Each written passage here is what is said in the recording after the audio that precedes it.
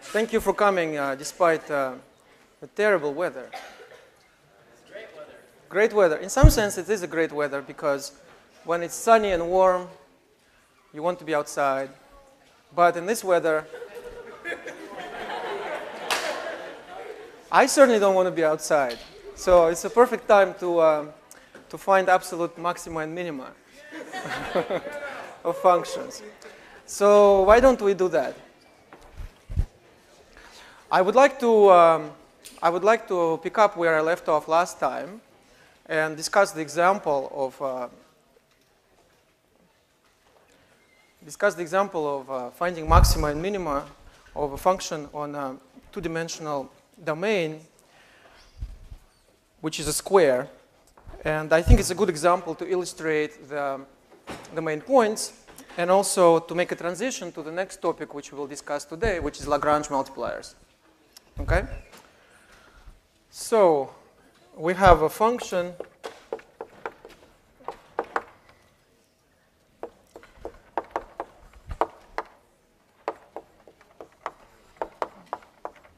we have this function and we have this the domain which I drew last time. It is a square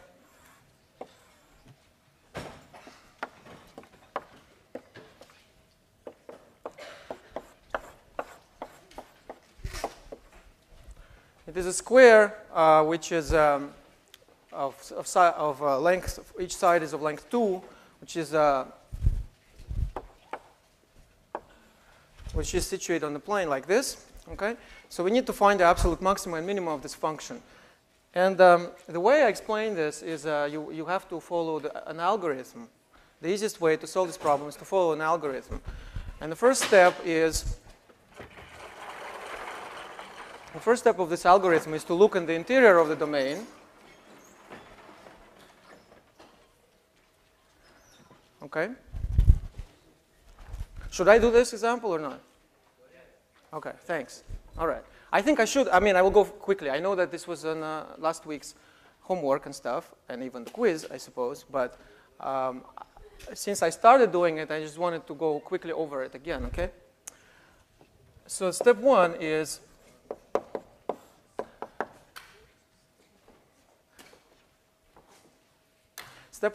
to look at the interior of the domain and to calculate the partial derivatives. And set the partial equal to 0. Okay, I'm going to skip that. I already did it last time. But this is inside the domain. So the next step, so that's very easy, right? So you just get two equations and you solve them. You find all the functions. All the points which satisfy these equations. And this will be the first points on your list. Next, you look at each component of the boundary.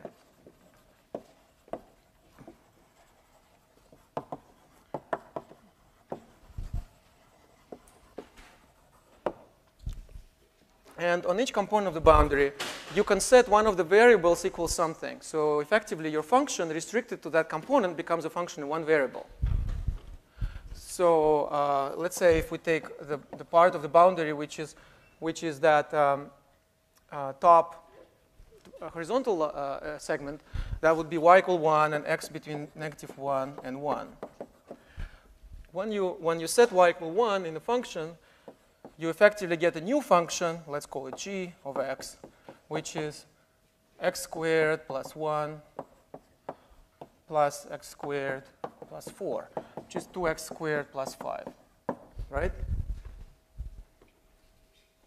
2x squared plus 5. And what you want to do now is to find the points. Find the points where f g prime of x is equal to 0. So this will be the points on the boundary which are suspicious, which are candidates for points of maxima and minima. All right? And I purposefully just look at the interior, on the interior of this interval.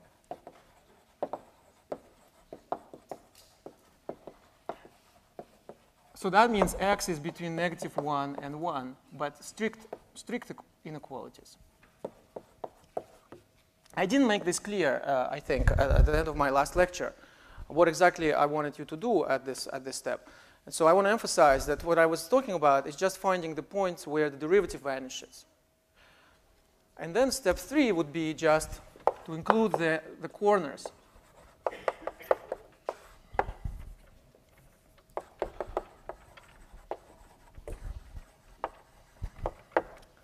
Now, there is a different way to think about this. There's a different way to think about this process. The way it's described in the book is there are 2 steps. Okay? The first step is exactly the same as what I explained. But the second step would be to try to find the maximum and minimum of the function on each of the components of the boundary. Or, I mean, they say on the entire boundary, but effectively you will have to split it into 4 parts, right, and do it on each part separately. Now, what would be involved in doing that? It would, so let's say when you look at this, my component y equals 1. When you look at y equals 1, you effectively get a one-dimensional problem where you have the interval from -1 to 1. And you want to find the absolute maxima and minima of the function g of x equals 2x squared plus 5. Right? So you split this problem into 2 parts as well. You look at the interior of the interval, and you find points where the derivative is 0. Right? And also you look at the endpoints. So you have to look at the endpoints as part of the problem of finding the maximum and minima on this interval. Right?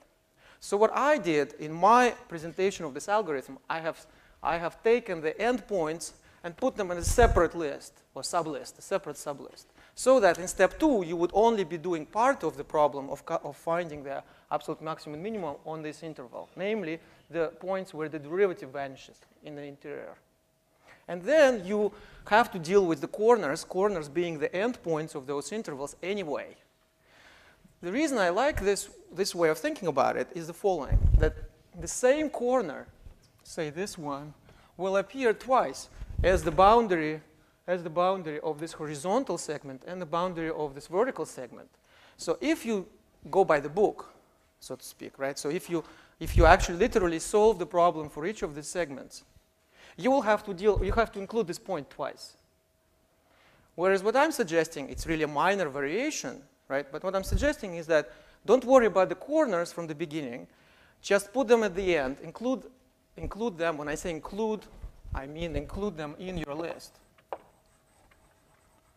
In your list of suspicious of, maybe, let's not use the word suspicious, let's use the word candidates. Candidates for maxima and minima, right? So you include them anyway. So let's, in step 2 then, I'm suggesting not to worry about the corners, which could also be thought of as the endpoints of the one-dimensional problems which you get on the boundary. But instead just focus on the interiors of the boundary components and just find the points in there where the derivative is 0. Okay? So I think it's a slightly easier way to think about it. But if you like, it's okay. You can do it in 2 steps, so to speak. In other words, including the calculation with the corners in step 2. You just have to do the same work twice. I mean, you have to deal with the same point twice in this example. Do you see what I mean? Is that clear? So that's what I meant. I didn't really spell it out in detail. That's what I meant at the end of my last lecture when I said there's 3 steps. In other words, I don't mean by step 2 doing the entire problem of finding the maximum minimum on each interval. I mean just doing part of that, namely finding the points where the derivative is 0. And then the endpoints you do as a separate step. So in this particular example, you have a list of how many points? You have quite a few. I mean, I'm not sure I should actually write them down, but you'll have some points which will have some points where the partial derivatives will vanish in the interior. There will be some points in the interior of those segments where the derivative vanishes. And finally, there will be the corners. So I have what? 1, 2, 3, 4, 5, 6, 7, 8, 9, 10, 11. 11. I think I have 11 points. But anyway, it's not 100. It's going to be a small number of points. And then what you do is you just evaluate your function at those points, and you find for which points you get the maximum value and for which points you get the minimum value. It's possible there would be more than one point at which the function will attain the same maximal value. You just include both of them and say that the function takes the maximal value at those 2 points or 3 points or whatever. Okay? Any questions about this?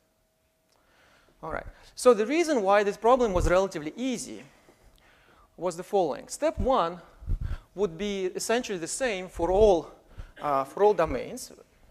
I mean, for step 1, no matter what your domain is, you'll just have to calculate the points. You'll just have to find the points where the 2 partial derivatives vanish, and then you have to make sure that that point belongs to your domain. So even if the domain has a complicated shape, right, that's not going to be so hard. I mean, you'll just have to know which points belong to this domain, which points don't. The problem would arise at step 2 if the domain is not quite so simple, right? So let me give you an example. So another example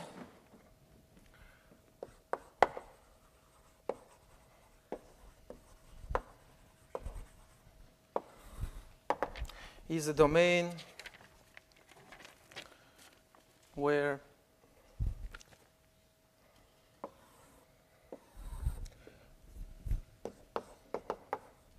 x and y are such that x squared plus 4y squared is less than or equal to 1. Okay. So let's sketch this domain. So these are going to, first of all, when you sketch domains, by the way, this is a general rule which you probably have figured out already a long time ago. You first look, you have an inequality. You first look at the corresponding equality, right? So in this case, you would have just x squared plus 4y squared equals 1. And you sketch that, right? And that we know that's an ellipse. We've talked about ellipses. So for instance, we have the point x equals 1, x equals -1, and y equals 0. And we also have the points y equals 1/2 and y equals -1/2. 2 other points. And then the ellipse looks like this.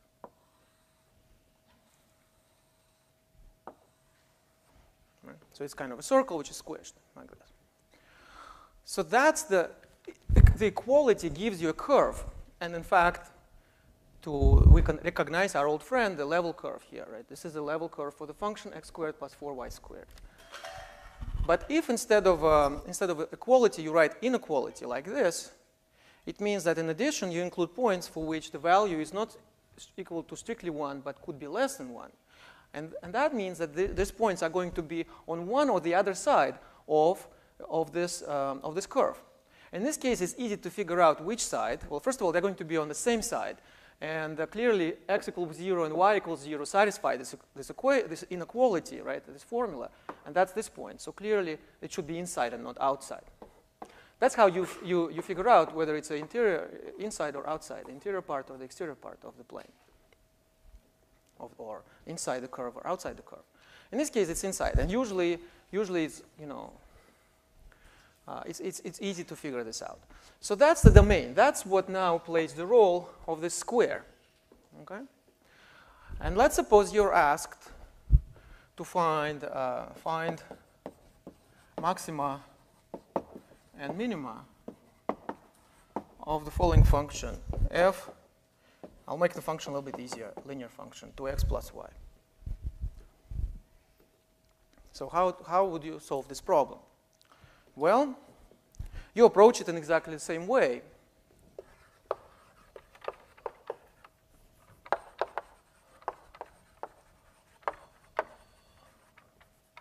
Solve it in the same way, meaning that the first step would be to set fx equals 0 and fy equals 0, and find all the points inside the domain T, which satisfy these two formulas. So in this case, it's very easy to see that there are no points like this, because in this case, f sub x is equal to 2. So 2 equals 0, no solutions. and fy equals 0, also no solutions. No solutions. Right? So in step 1, we don't get any contribution to the list of candidates or list of suspicious points. So everything boils down to the boundary. And in fact, there is no step 3 here because there are no corners. The boundary is smooth. Right? So we'd like to understand this entire boundary sort of in one shot. How can we do this? The idea in the previous analysis was to express the restriction of our function to the boundary, or maybe a component of the boundary, as a function in one variable. Once it becomes a function in one variable, we can solve the problem by just going back to the one variable calculus. Right? But in this case, it's not so clear because, well, in the old problem, it was very easy. You just substitute y equal 1, and of course, it's obvious that the function then becomes a function of only one variable, namely x. But here, what should you substitute? Well, one way to deal with this would be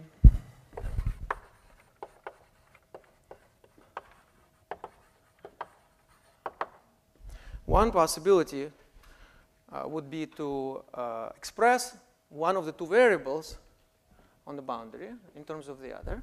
So you could write, for example, x equals square root of 1 minus 4y squared. But there is a problem. We have two solutions. There is plus minus 1 minus 4y squared. Right? So in fact, what we are doing is we're taking this very nice domain, and we are artificially cutting it here and here. And so we're breaking it into two parts. One would be where x is greater than 0, or greater than or equal to 0. And the other one would be where x is less than or equal to 0. Right? Once you do that, so you have two components. Let me erase this for now. Two components.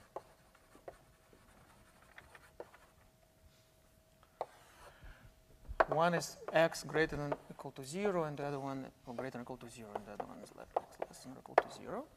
And then you can try to solve the problem on each component, right? So you would have to, you would get the function, say, g of y, which is equal to 2 times square root of 1 minus 4y squared plus y. This is in the case when x is greater than or equal to 0. And a similar function with a negative sign when x is less than or equal to 0.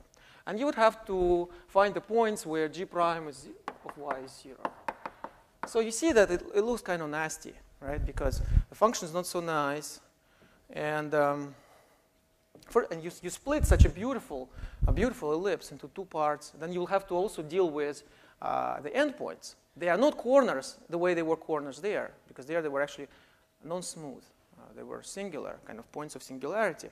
Here they're actually smooth points, but we have sort of artificially made them singular, made them look like corners, because now they appear as the endpoints of the. They appear as the endpoints of these two parts of the boundary, right? So it is possible to solve the problem in this way, but it's just not a very elegant solution. So it is natural to try to find a more elegant solution. And the more elegant solution, so then there would still be step 3. Actually, in this approach, there would still be step 3, which will correspond to points x equals 0 and y equals plus minus 1/2. A kind of fake corners.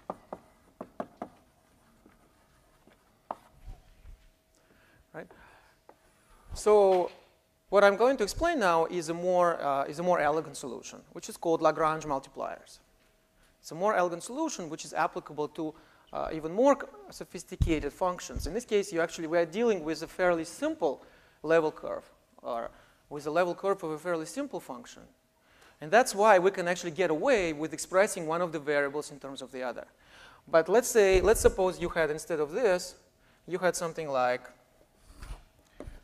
x squared plus 4y squared plus xy plus, some plus y plus square root of x or something.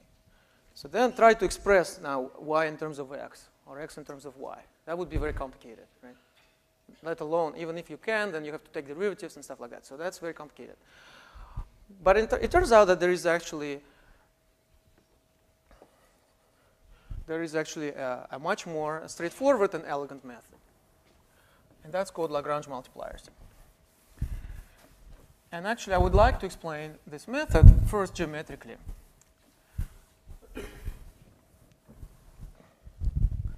So let me look again at this picture. This picture, the domain D consists of two parts again. It consists of the interior of the ellipse and the ellipse itself. But we have just seen that on the interior of the ellipse, there are no interesting points for us. There are no candidates for maxima and minima because our function is such that there are no points where both partial derivatives vanish. So actually, we can forget about the interior. The problem boils down to understanding the maxima and minima of our function restricted to just the boundary. There is nothing interesting for us inside. So that's why I'm sort of erasing this, and I'm just focusing on the boundary. And now I would like to approach this problem geometrically. In other words, we have discussed several times level curves. And for example, we recognize this curve itself as a level curve of some function. I said many times that if you know the level curves of a given function, you can understand much better the shape of this function. Right?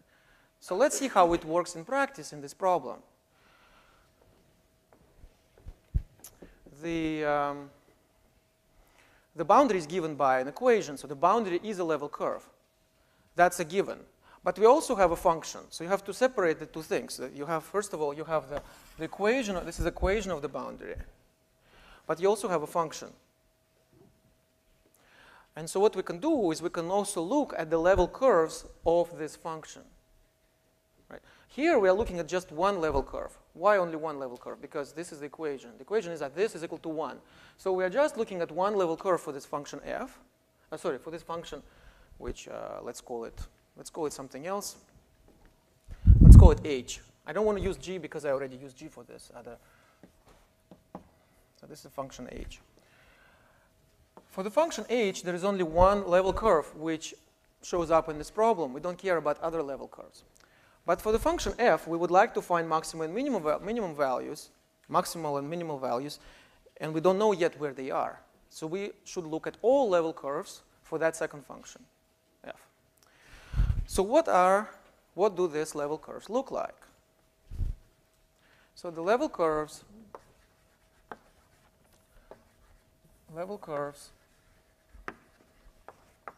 for f of xy equal 2x plus y are given by equations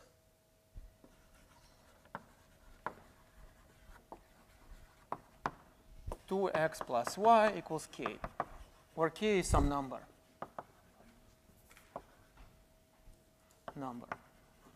So for instance, one possibility is, say, k is equal to 0. 2x plus y equals 0. Any questions? No? All right. 2x plus y equals 0. What is 2x plus y equals 0? It's the same as y equals, maybe it's easier if I write it like this, y equals minus 2x. That looks like this.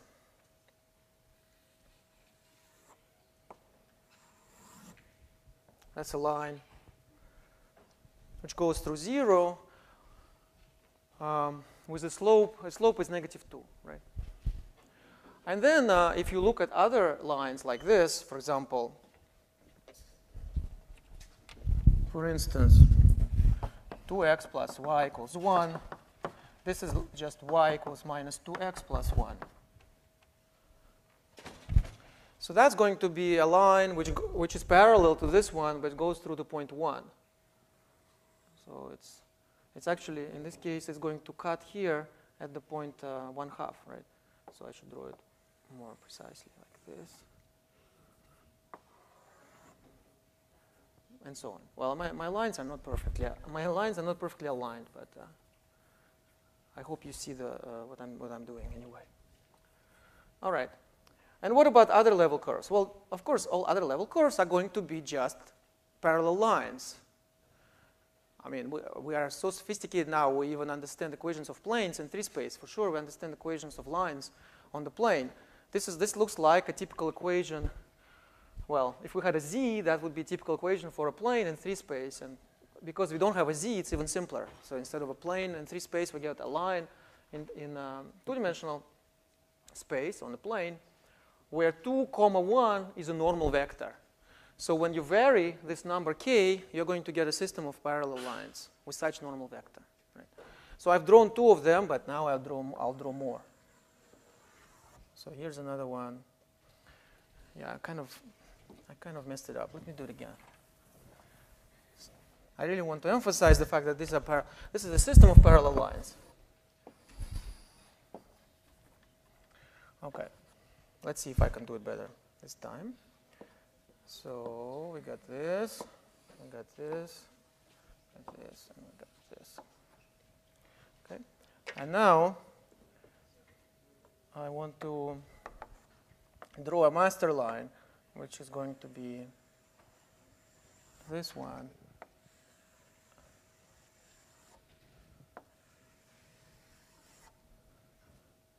I keep hearing voices, like as if there is some color commentary, you know, sort of to my play-by-play.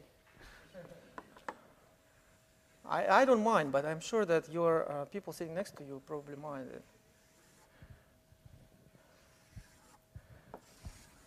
Okay, so you had a system of lines like this. Okay, so I think it's more clear now. Okay, so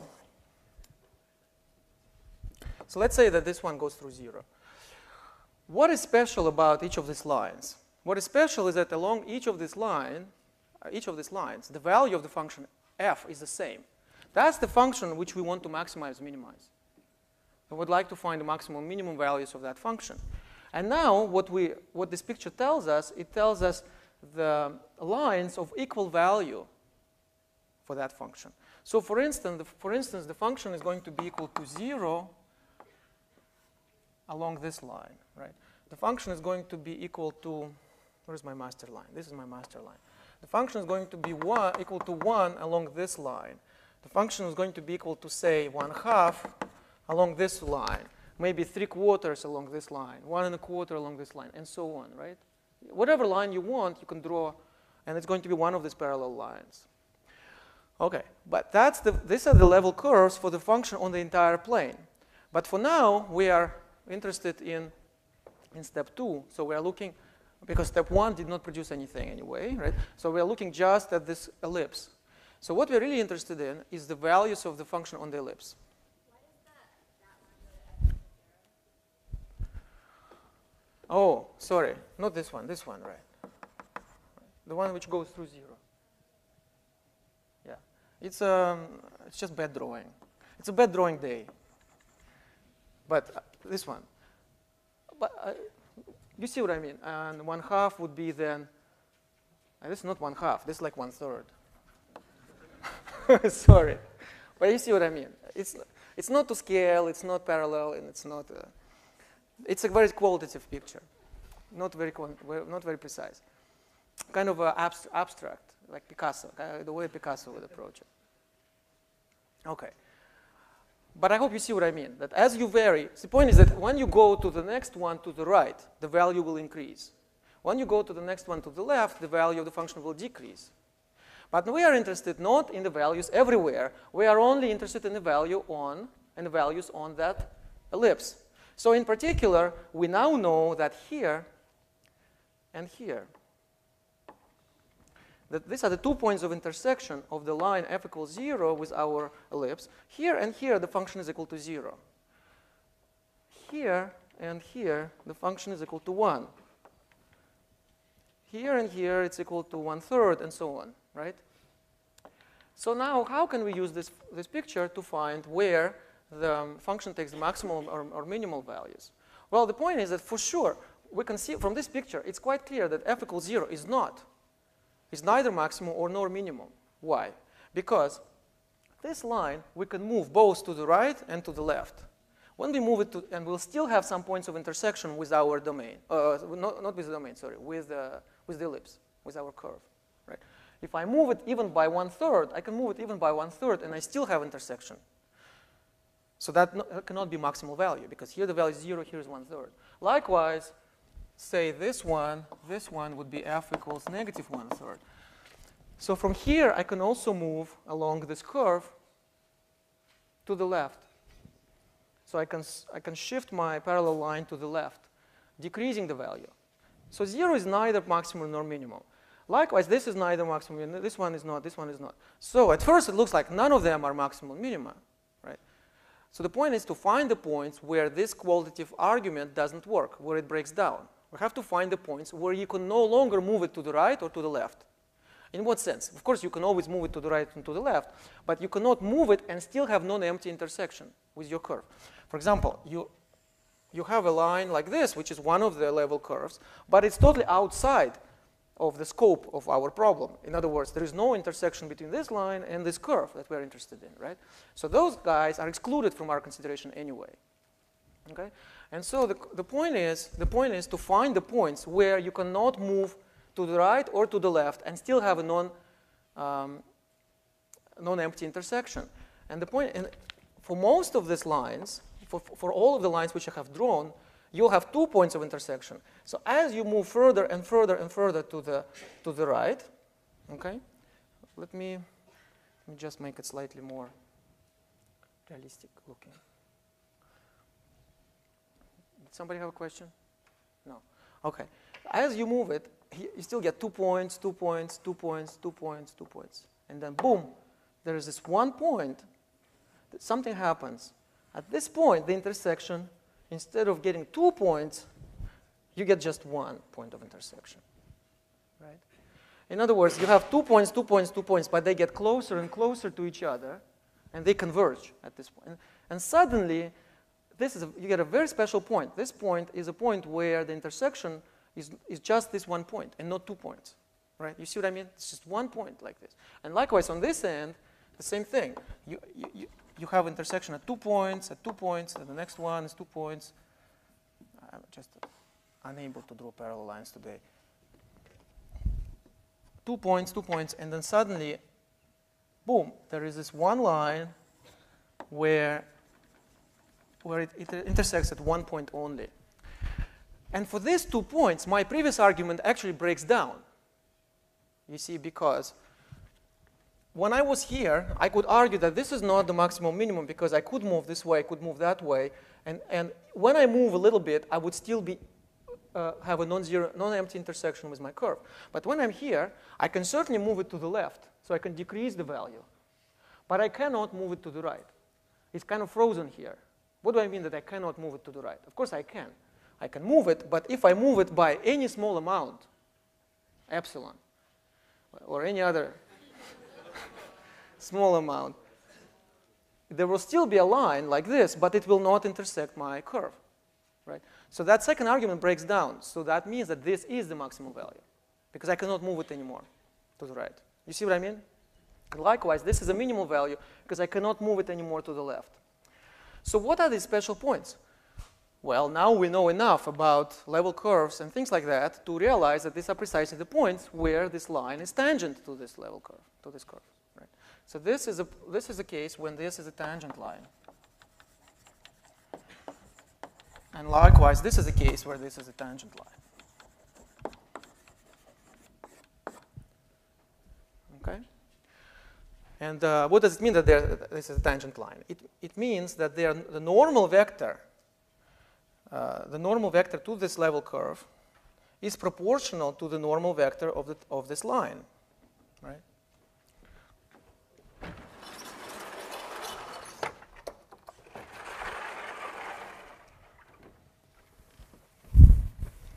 So we have found that the maxima and minima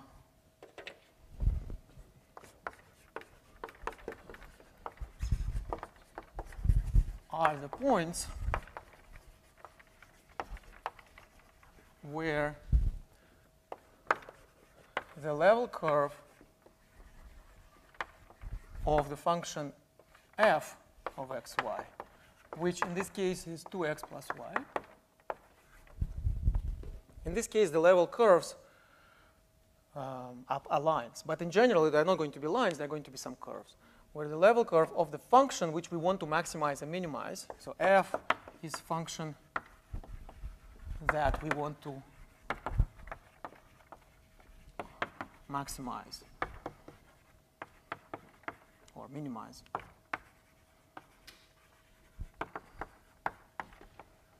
Okay, is tangent to our curve, which is this h of xy,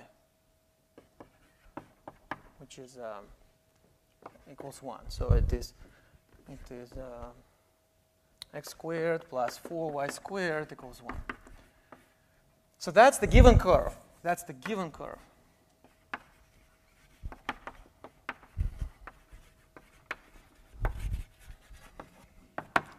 So the point is that we are in this exercise we are given two functions, but they play very different roles. There is a function f and there is a function h. Function f is the function which we want to maximize, minimize. Therefore, we kind of look at all level curves of that. H is the second function, is the function which defines the curve and also defines the domain. If we actually our original problem was about the interior of that curve, the way I started talking about this. And for this function, we're only interested in one level curve. That's the curve where we want to maximize and minimize f. But the interesting things happen at the places where the two curves are tangent to each other, as I explained. And what does it mean that they are tangent to each other? Well, in this example, the level curves of f are lines. So it's clear what we mean by saying that it's tangent, because we talk about tangent lines. But in general, if you have two different curves, there is also an obvious notion of being tangent.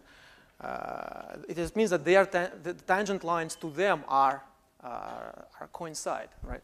Or in other words, the normal lines to both of them coincide. So this means, in other words, the normal lines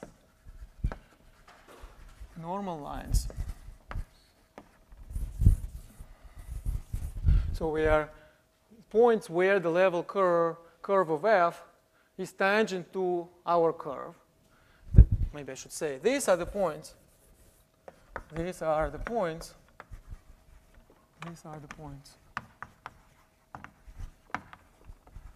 where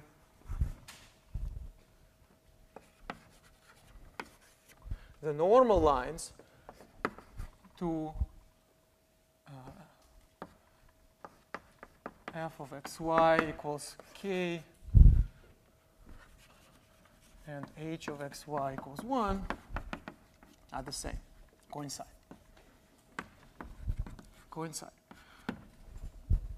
So how do we check that? Well, we know that the normal lines are given by have as a direction vector the normal vector to that curve, which is a gradient. So equivalently, we can say that the two gradient vectors should be proportional to each other.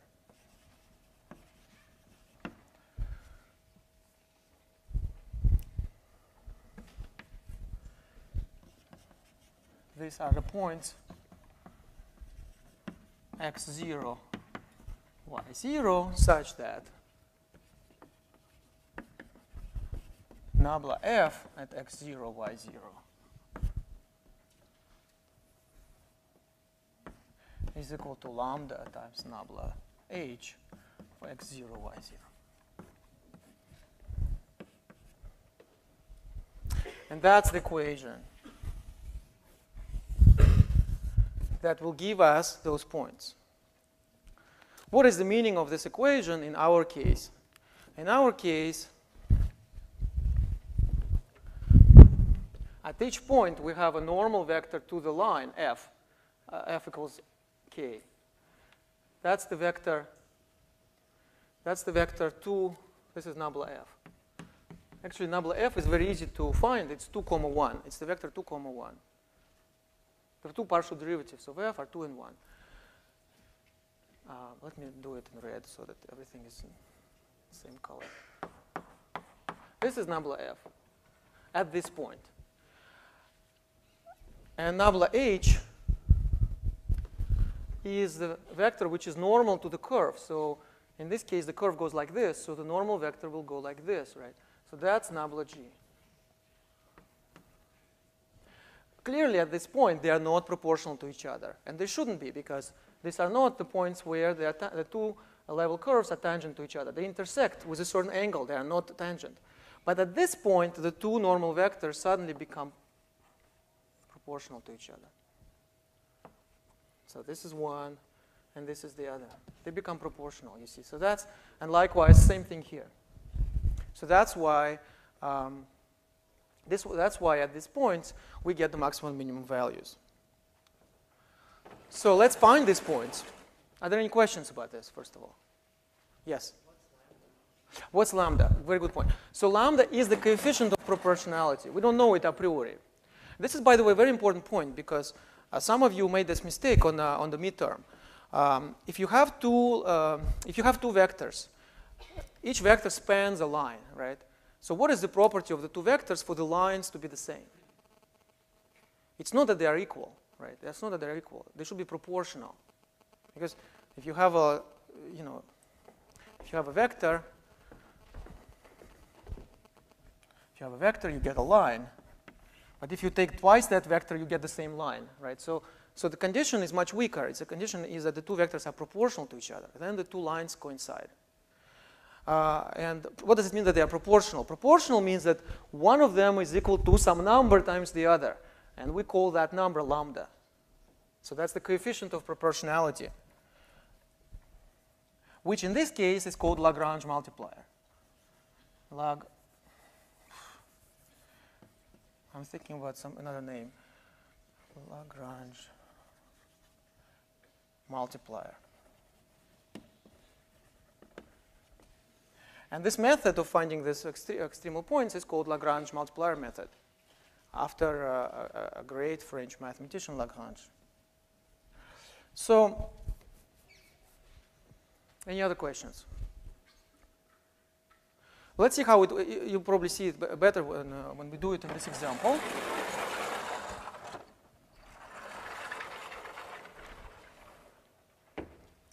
So let's see what this equation looks like.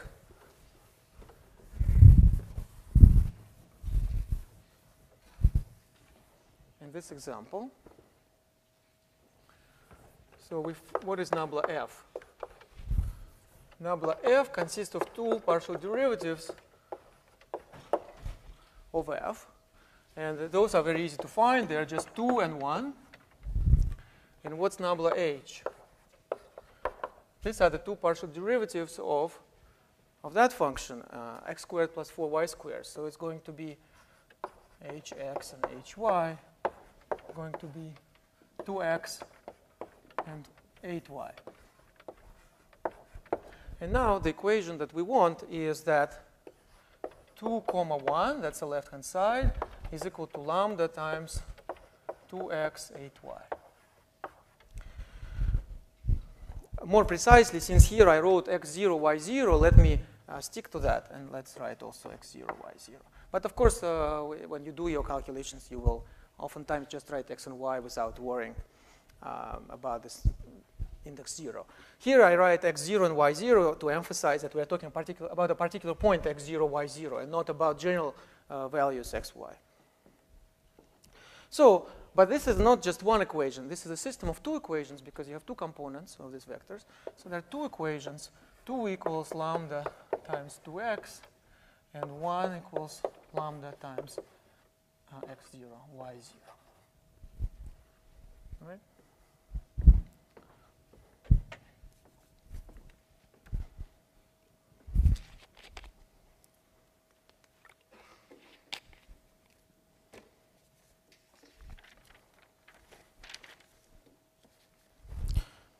So let's remember one thing, which is that lambda is unknown. we are saying that they are proportional to each other, but we don't know a priori what the coefficient of proportionality is. So what you need to do here is to solve these equations for x0, y0, and also lambda.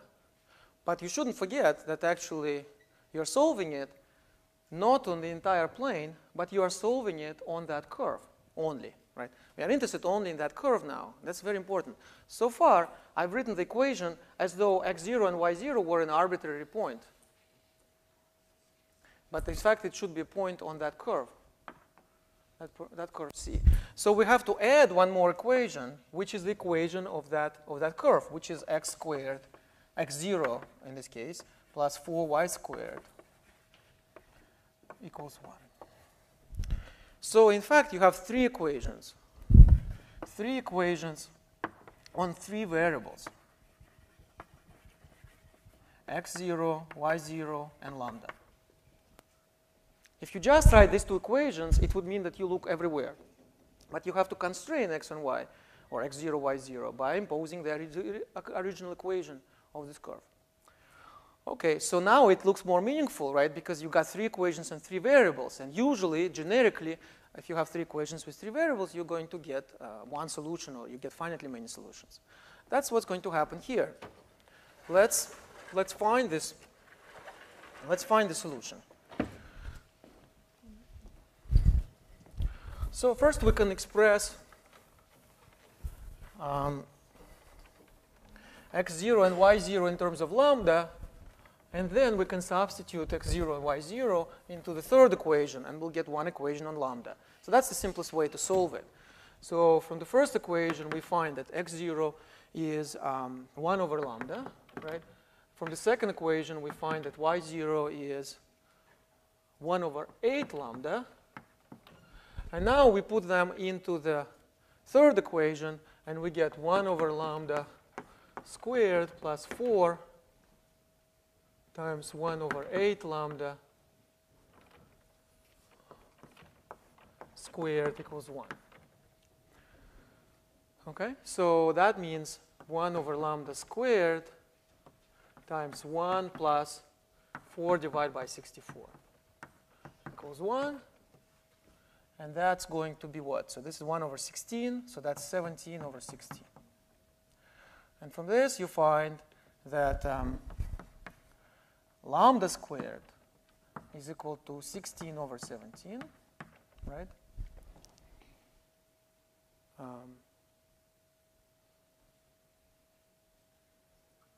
Is that right? 17 over 16. Right, because you take it to the other side. 17 over 16. And that means that there are two solutions for lambda. Lambda is equal to plus or minus square root of 17 divided by 4. Okay, once we know what lambda is, we can find x0 and y0, right? So now we find x0 is equal to 4 over square root of 17.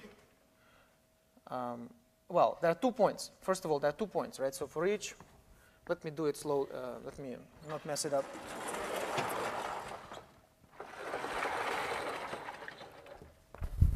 Each solution for lambda will correspond to a particular point. And of course, we kind of know that we should get 2 points. We expect to get 2 points. One will be the maximum, and the other one will be the minimum. So the first point is lambda equals square root of 17 over 4. Then x0 is 4 over square root of 17. And y0 is 1 over 8 of that. So it's 1 over 2 square root of 17. Right? And the second point, so that's this point. That's this point.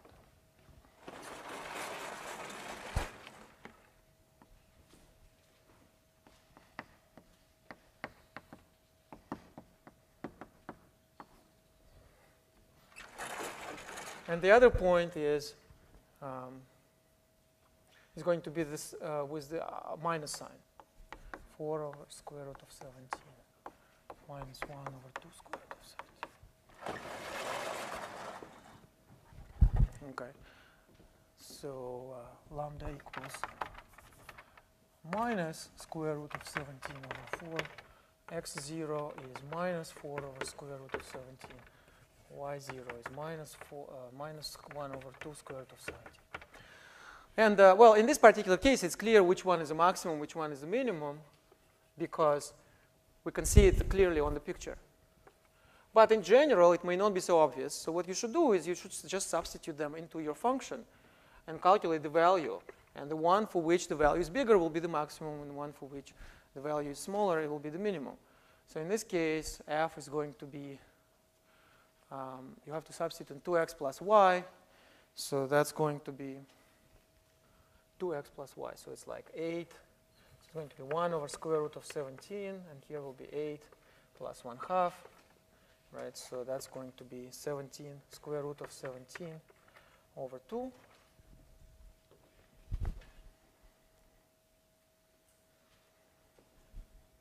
Because you get 17 over, this is square root. And here the function will be just, actually, in this case, but here, see, I was too fast. I kind of, no, it is correct. Right, so it will be just minus of that. So minus square root of 17 over 2. And so clearly that's a maximum, that's a minimum. So that's a solution, yes?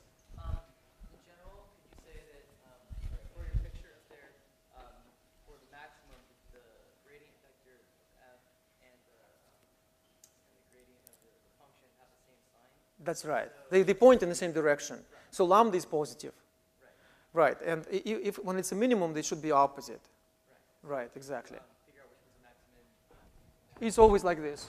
If they are pointing in the same direction, that's the maximum. So that's actually a very good question that we can actually tell by looking at in which direction the two vectors are pointing. Or in other words, what is the sign of lambda? If the sign of lambda is positive, it's a maximum. If the sign of lambda is negative, it's a minimum. And geometrically, actually, I did not draw the picture, but the picture would be like this. This would be the white will be the gradient vector for the function g, and but now the red one will not go this way, but red is always the same, right? It's 2, 1. So that's nabla f. And here, see that here they are opposite, whereas here they are pointing in the same direction. Any other questions about this? Yes? So, I'm just confused about how the level curve makes the function the same on all of that part. Like, this is the circle with the domain. Right. So this. 3D function on top of it, right? That's right. So.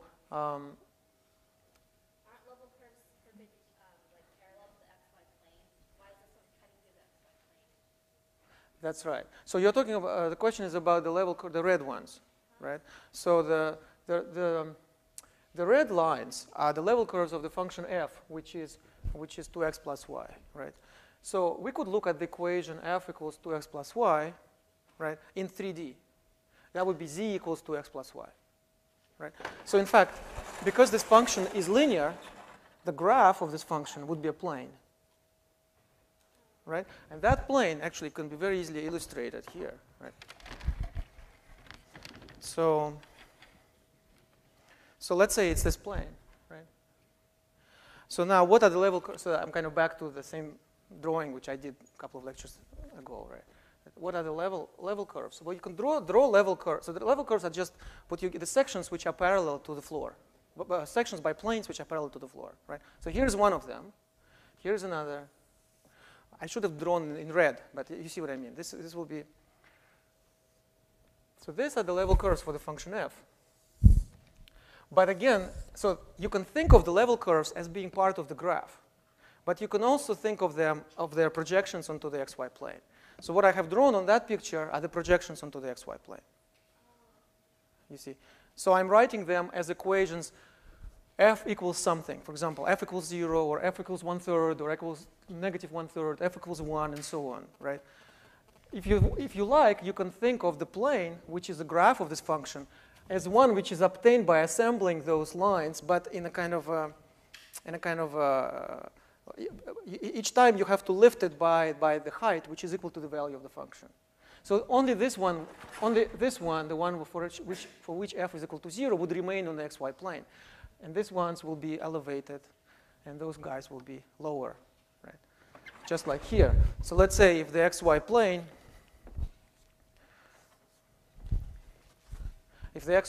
were, so that this one was, let's say this one is f equals 0. So then these ones will be, let's say this is f equal 1/3, and so on. So they are all elevated. So it's like, think of it sort of a staircase. I mean, it's not really a staircase, but if you think of just a step 1/3, then this is a collection of lines. But it doesn't make sense to draw them in 3D because they are given by equation on just x and y. So that's why I'm drawing their projections onto the floor, onto the xy plane. You see? Yeah? This Lagrange they only work for when the domain is represented by one equation. That's right. That's a very good question. So far, we were lucky that the domain, or more precisely, the boundary of the domain, was represented by one equation only.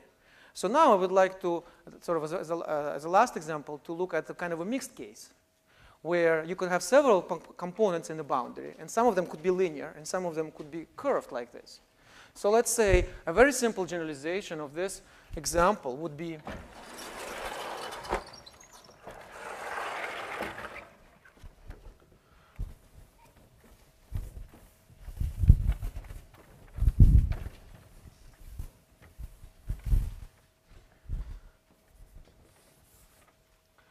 very simple generalization of this example would be if your domain was like this.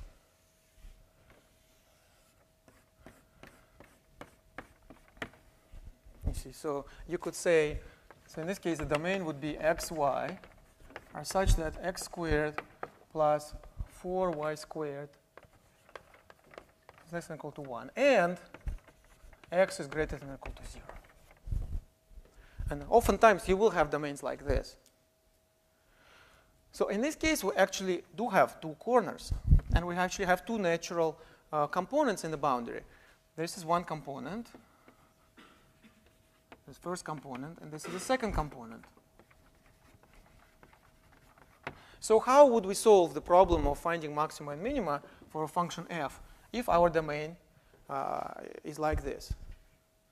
So let's say we are given some function f of xy. I don't want to specify what this function is. It could be this function 2x plus y, or it could be a more complicated function. Okay? Well, very simple. Now we know everything that we need to know for this. Y, that's right. Sorry. You're right. Thank you. Y greater than or equal to 0. X greater than or equal to 0 would be this part. That's right. So you approach it the same way as before. 3 steps. The first step would be to find the points in the interior where both partial derivatives vanish, right? So step 1,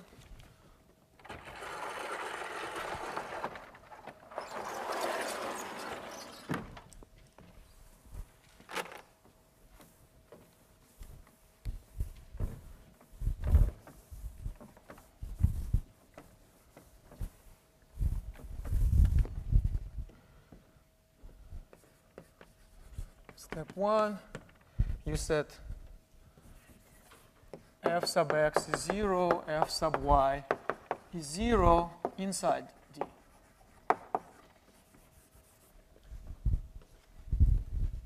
Okay? That's just like before. Well, of course, if our function is just 2x plus y, then there are no such points, so we don't have to worry about it. But in general, there might be some points in the interior. So we collect those points. We don't do anything yet. We just collect them and put, so that we start a list. And these points will be on the list. Then we do step 2. Now, in step 2, you have 2 components. So you will do the first component, means that you do the Lagrange multiplier.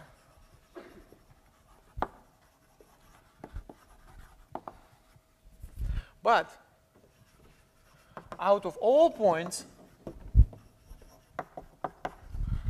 we find we only pick those points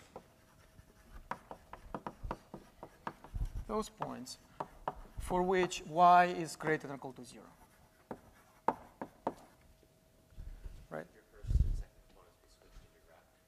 Oh, man. Yeah. So let's start with the second component. Sorry. Right. The curvy component. That doesn't correspond with your domain. You stated the first function as the component being. No, I called it second component, right? So that's okay. But if you write it in the domain, does it make a difference if x squared plus 4y squared is less than or equal to 1? Since that was stated. No, I meant that as a component. This is the second component.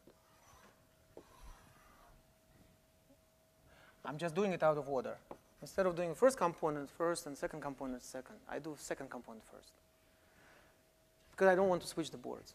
But now I've spent more time than I would have just switching the boards and changing the first and second. Anyway, I think you know what I mean now, right? Okay.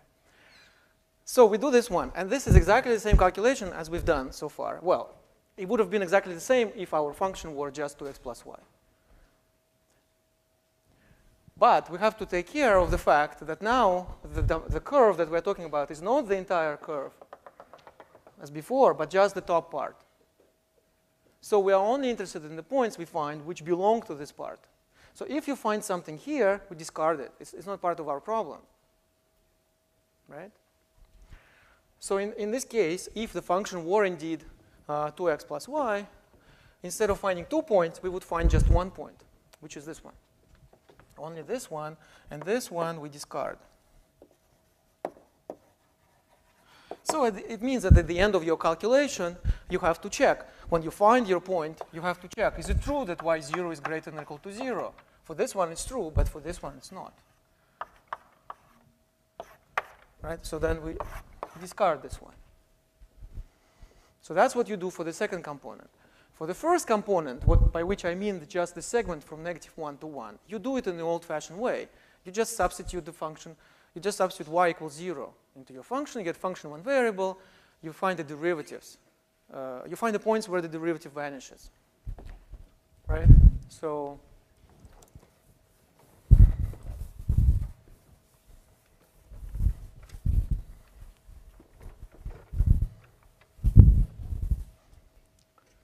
the first component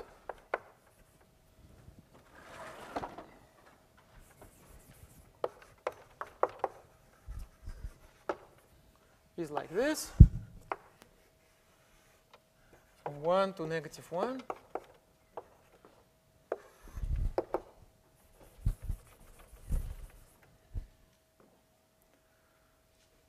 And you just substitute y equals 0, get a function in one variable.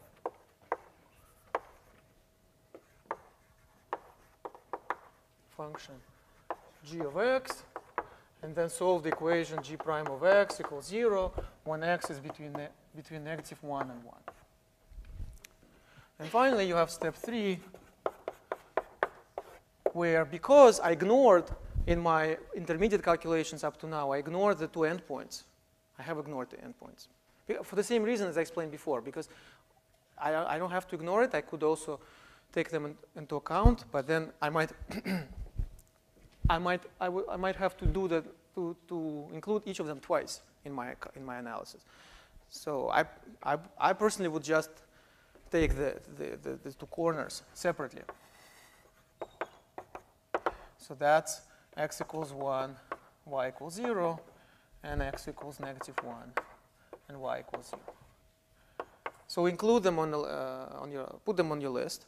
And finally, you assemble this list. And so you got points from step 1, from step 2, each of the 2 components, and step 3. And then you calculate the value of your function at each of these points, and you find which ones correspond to the maximum and minimum. And that's how you solve it. Okay? Question? Yes? So, but Lagrange doesn't work if the maximum is inside Lagrange domain? That's right. So the question is, does Lagrange work for the inside of the domain? So Lagrange method is specifically for the boundary, for the curve, right? So it doesn't tell us anything about the inside. Because this argument would break down about it being tangent. Because for being tangent, you'd have to have 2 curves. And one of the curves would be the level curve of function f, and the other one would be your boundary. If you weren't looking at the boundary, then we wouldn't be able to argue in this way, right? But you have to realize that there are 2 ways in which Lagrange method may enter a given problem. Essentially, there are problems of two types. There are problems where you have to maximize or minimize functions on the two-dimensional domain, like this, or like this, right? So this usually domains which will be given by some inequalities, like x squared plus 4y squared less than or equal to 1, or that coupled with y greater than or equal to 0. Such a problem consists of several steps. We have to look inside, and we have to look on the boundary. But sometimes there could be a problem where you just ask to maximize or minimize your function on the boundary only. In other words, your set is given not by inequalities, by equalities. Like, you could be asked specifically to find the maximum minimum of your function 2x plus y on that curve, on that ellipse. So in that case, if in the problem there is no reference to the interior of that curve, you don't need to do the first step. You can skip the first step because you don't need to know what the derivatives are, partial derivatives are, and so on. So you just start with step 2. You just look at the corresponding curve. Yes? What does it mean to, when the derivative of that function g of x equals a constant where you cannot set it equal to 0? For example, This function. Yeah, if you get a function that becomes a constant that you cannot set to equal to 0. You mean g prime is a constant or g is a constant? G prime is actually a constant. If g prime is a constant, it means it is a linear function, right? So your question is about function in one variable, right? What does it mean that you have a function in one variable whose derivative is a constant? It means that the function is a linear function, ax plus b. And of course, such a function does not have any extremal points, any points of local maximum and minimum, because derivative is nowhere vanishing, right? So in that case, then step 2 will be vacuous. So if you have such a function, the maximum and minimum that it will attain will happen at the endpoints. And the endpoints are the ones we're including anyway. Yes? If you have both your derivatives, both your g of x functions, are constant, or g prime of x functions are equal to constant, you can't set them equal to 0. That means you have a plane, right? It's flat. That's right. That's right. In fact, in this particular case, that's what will happen. If f were actually 2x plus y, right, and we set y equals 0, if f is 2x plus y, and then we set y equals 0, then g becomes 2x. So it is going to be a linear function like this. Right? So in that case, there will be no points coming from this segment, from the interior of this segment. The only points will come from the endpoints of that segment. And in the way I approach this, those points will show up at the third step. But if you like, you could include them at step 2 as well. Okay? So now I would like to discuss one possible application of all of this. And the application, kind of a practical problem where you have to, a kind of an optimization problem where you would like to optimize, maximize or minimize certain quantity under various constraints. And so here is a very representative example of that.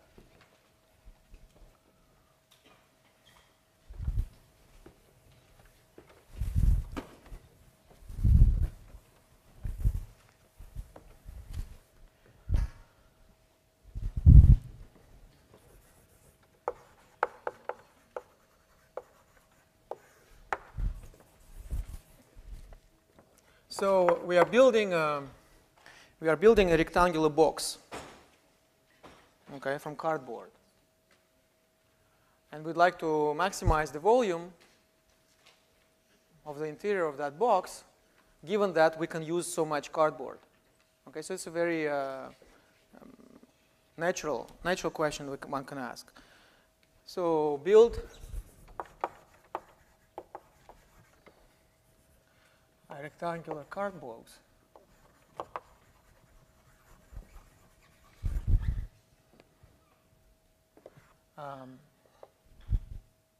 Rectangular box without a lid.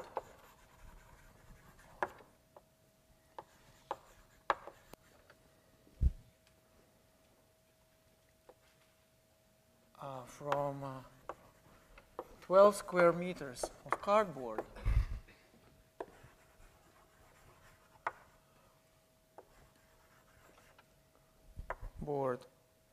so as to maximize its volume.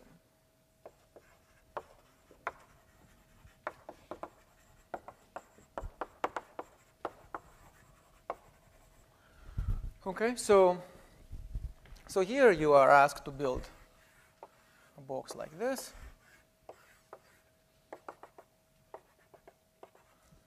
And what does it mean build a box? You have to decide what the dimensions will be. So this will be x, this will be z, and this will be y. You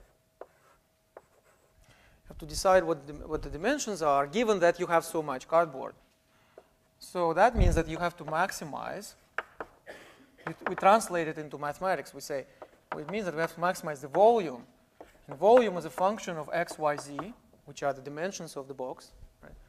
And it's just x times y times z. And we have a constraint. So we have function h of x, y, z, which is the amount of card box, right? So how much card box do we use? Well, this box has 6 sides, and we have cardboard everywhere except at the top, right? So we'll get 2 rectangles of which size, like the vertical ones, but the horizontal, there will be only one horizontal rectangle of dimensions x and y. So the function will be x times y. That's the area of this rectangle, and it's not double because we don't have the lid as we are asked in the exercise. But for the other guys, we'll have to double yz and xz, right? So it's xy plus 2xz plus 2yz. That is the total area of card box that is used for this, for such a box, right? And that has to be equal to 12. So this is a very, we get exactly in the situation of a problem about Lagrange multipliers, except now we have 3 variables to begin with. You see, in my previous problem, we only had 2 variables, x and y. So we had a function f in 2 variables, and we had a function h in 2 variables. Now the role of f is played by this function v, and the role of h is played by this function. H in 3 variables. But we will approach this problem in exactly the same way. Namely, we will say, we will apply the Lagrange method.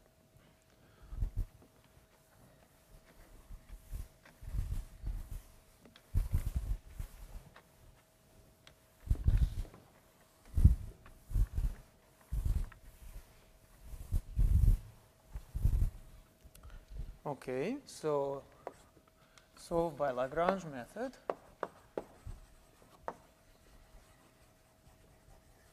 Lagrange multiplier.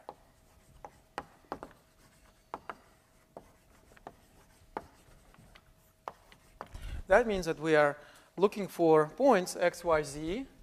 I will skip x0, y0, z0. I'll just call them x, y, z to simplify notation, such that nabla v, the gradient of the function v, is proportional to the gradient of the function h. And I will also impose the equation h equals 12. So remember, it's not enough to write down the equation of proportionality. Sorry, I should have written nabla. It's not enough to write down this equation, which is the equation of proportionality of the 2 normal vectors, of the 2 gradient vectors. You also have to write down the equation, your constraint, separately. Otherwise, you will not find a unique solution, or you will not find finitely many solutions. So what do these equations look like? Well, nabla v is obtained by taking all partial derivatives of that function. So what are they? Well, with respect to x, it's yz. With respect to y, it's xz. With respect to z, it's xy. And here we have lambda times the partial derivative of h. And what is the partial derivative of h? It's 2xz plus xy. What am I writing? Sorry, I'm looking in the wrong place. So it's y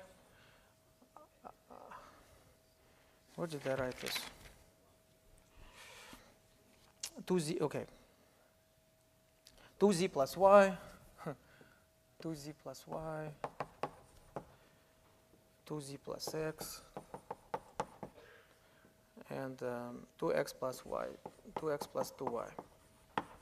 Okay? So now this means that we have a bunch of equations, actually. Let me see.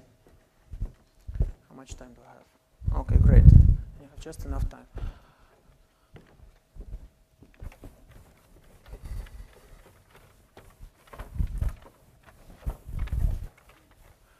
Okay, so this is going to be 3 equations. yz equals lambda times 2z plus y. Xz equals lambda times 2z plus x. Xy is equal to lambda times 2x plus 2y. And finally, let's not forget this equation, 2. So that will be 2xz plus 2yz plus xy equals 12. So we got a system of 4 equations with the variables x, y, z, and lambda. So that's good. I have 4 equations, 4 variables. So at first it looks kind of intimidating. But actually,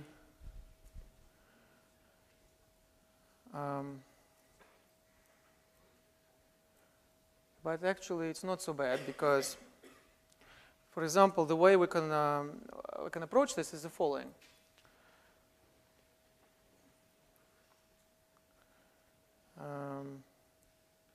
We can,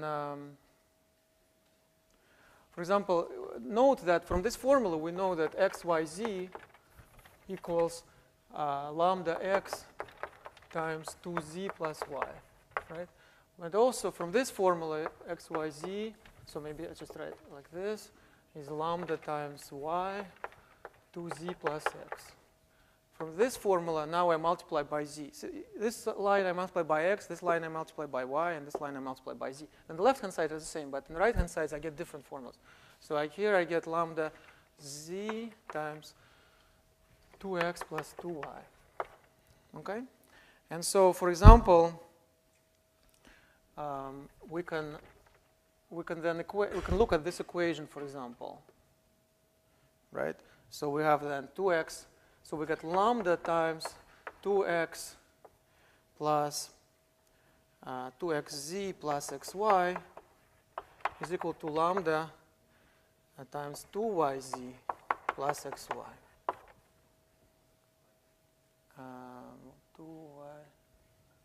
2yz plus xy, right? And so now the point is that actually we can assume that, we can show that lambda is not equal to 0, because if lambda were equal to 0, then nabla v would be 0. And nabla v being 0 means that one of the 3 variables is 0. But of course, a card box has non-zero dimensions. All of the 3 dimensions are non-zero. So lambda is non-zero since nabla v is assumed to be non-zero. So therefore, we can divide by lambda. We can remove lambda. And so now you see what happens is that now xy disappears, and we get 2xz is equal to 2yz. And again, since z is not equal to 0, because of course otherwise it's not a box if z equals equal to 0, this implies that actually x is equal to y. Okay? So that's the first formula that you have.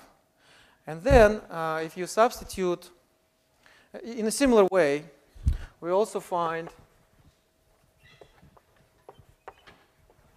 that y is equal to 2z.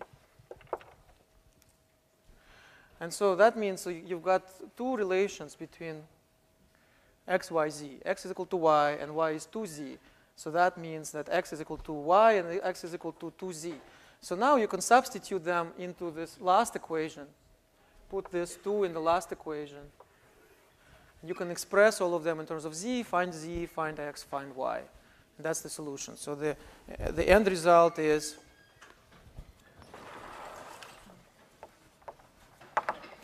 x is